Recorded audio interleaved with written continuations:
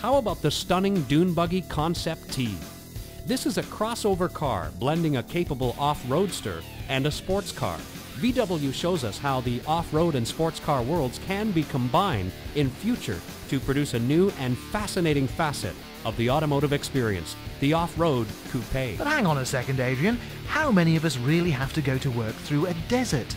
Nice though these shots are. Oh yes, I think VW know that, but the purpose of these concept cars is to push the frontiers forward a little further each year, not just in the technology of the individual cars, but in the combination of styles and uses.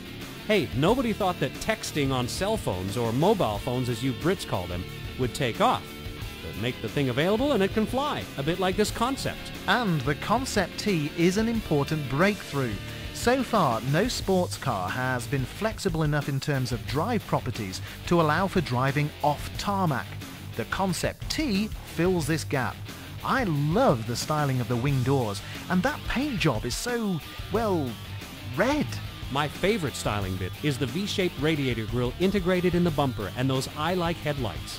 The headlights float between the bumper and the wings in order to emphasize the off-road character of the car, so it looks like wheels are floating free. This concept car is propelled by a 241 brake horsepower V6 engine. This power is fed to the wheels by VW's 4-motion all-wheel drive in conjunction with an automatic gearbox. So you can tell this is aimed at the North American market. True European sports car drivers wouldn't touch auto with a barge pole. The Concept T accelerates to 60 in 6.9 seconds, so it's quite a nippy beast.